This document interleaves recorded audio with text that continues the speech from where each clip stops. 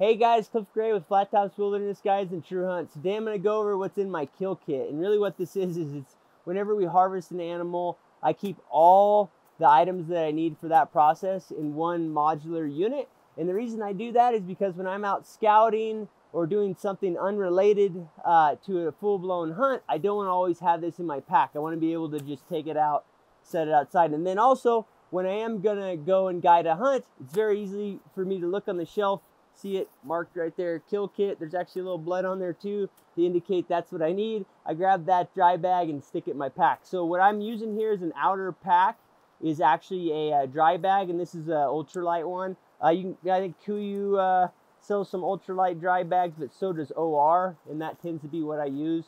They're just economical for what you're looking for. Okay, so let's just dig in here. First thing I have is I have some game bags. Okay, these happen to be Caribou game bags. They're a synthetic material and they're lightweight.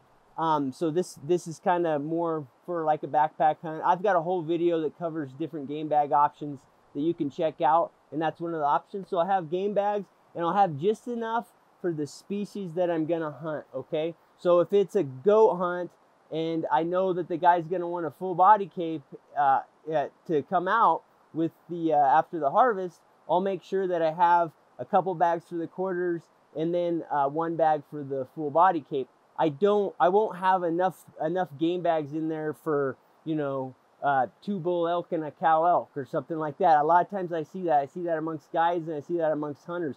Don't put a bunch of extra bags inside your kill kit. It's just extra weight. Make sure you have the amount of game bags that you're actually going to need for that animal and that hunt. So let's just go through the smaller items. I keep a pair of gloves, okay? And the reason I keep these in here is these are kind of universal across species. For ungulates, goats, sheep, deer, elk, I generally don't wear gloves. However, if a bull elk's got a big abscess on his neck or something like that, and I've got to cape him, and I might get exposed to that stuff, just from the nasty kind of stink aspect of it, I might wear gloves to just keep that off of me. But I do wear the gloves on all predators, okay? So bears, lions, coyotes, if somebody wants a coyote skin, something like that, always will wear gloves. So I keep a pair of those in my kill kit.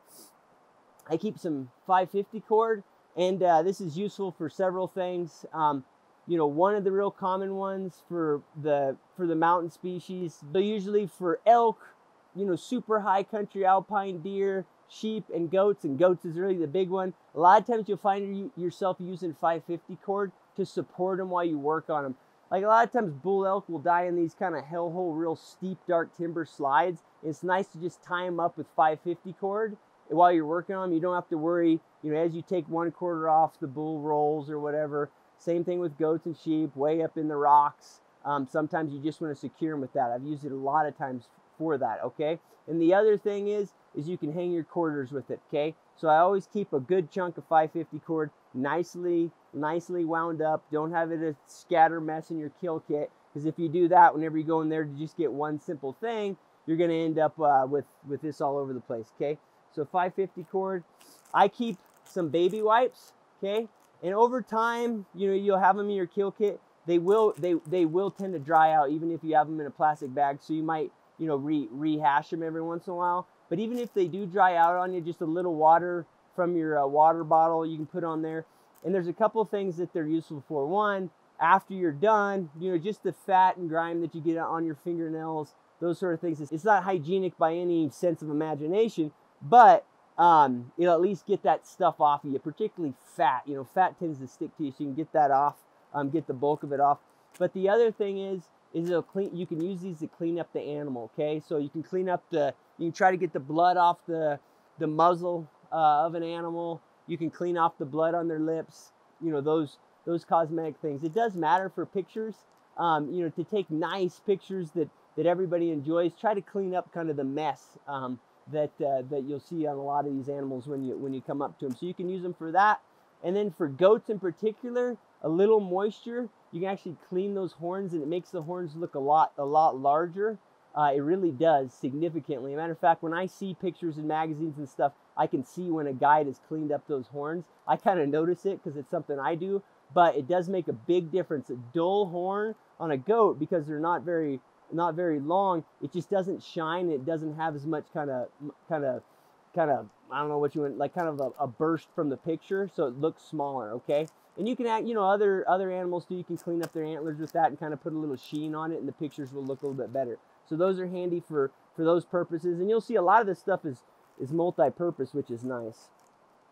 Okay, then in an inner bag here, I've got some more gloves, a little extra 550 cord, and then in here, what I always carry is I actually carry some, this is just basic, this is really leather sewing material, but you can use any thread, you know, preferably a real light color that's going to blend in. And then I have a leather needle in there, okay, a curved one. And what I do with that on any animal to avoid this kind of, you'll see this in a lot of pictures. There's kind of, where a goat or sheep or elk are real bad at jaw, like flapping down, and then big rams are actually pretty bad too. They'll flop their mouth and the picture looks ridiculous, and a real beautiful, majestic animal, to have a photo of that kind of always bums me out when I see it. So what I do is I always sew up inside in their palate, the lower one to the top, right, under the lip, so you can't see it. And the first thing I do is, you can look it up, what I'll do is, the first knot I'll do is a surgeon's knot. It's basically an overhand knot with several twists. I pull that, and that's going to pull that tight, and then I do another knot over that as a square knot closure, and then I cut those off, and then that animal will have a very natural closed mouth look. And it sounds kind of crazy to some people, but it makes a big difference in pictures. So that's something I always have handy. And what I do is I just stick that in a chunk of cardboard so it doesn't poke a hole in all my other gear. So guys, that's pretty much it. You can see I keep it pretty minimal, but to the point. I make sure I have all the gear that I need for when that harvest does come. So I hope you find that helpful, and maybe you adjust yours a little bit on what I've got in mind. See you guys. Thanks.